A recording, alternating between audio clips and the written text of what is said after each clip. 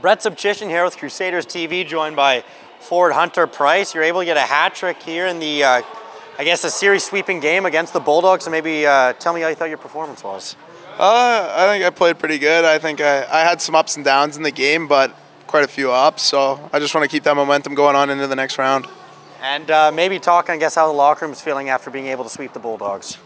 We're feeling great. I think we're pretty happy with the way we performed. We definitely could take some steps still, though. So we're going to be focused here on this time off and just be ready for the next series. And speaking of focusing, maybe what's going to be the main focus in practice leading up to the Alberta Finals? Oh, we're just going to be bearing down on some details. It's kind of like little tricky stuff that we're missing out on. So we're just going to focus on those, make sure we're really prepared for the next round. Well, congrats on the Hattie in the fourth game. Hunter Price and Brett Sobchyshyn for Crusaders TV.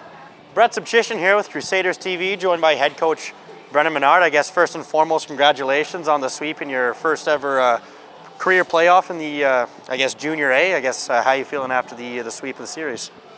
Yeah, honestly, I thought we played well throughout the series. Our preparation leading up to it was really well. It was really good. It was, it was long, obviously. But when you look at some of the things that I think turned the series for us, I think it was time well spent. Everyone played a part in the series at some point or another, and that's we have a deep team here. It's been that way all year when someone steps up when other guys don't, and so I think it was a good series by the entire group. And maybe talk on the resilience of the Crusaders being able to come on the road in the playoffs and outscoring the Bulldogs 17-7 in their home barn. Yeah, we. This is the fans were loud. You felt it tonight when we gave a couple up back to back. So playoffs, there's a lot of ups and downs and a lot of emotions, and you have to capitalize on momentum when you have it. You can't let it get too far away from you.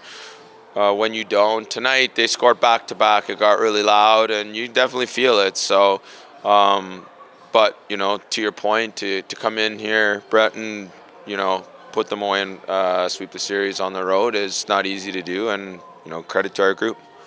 Well, once again, congrats on the series win, head coach Brennan Menard and Brett Sobchyshyn for Crusaders TV.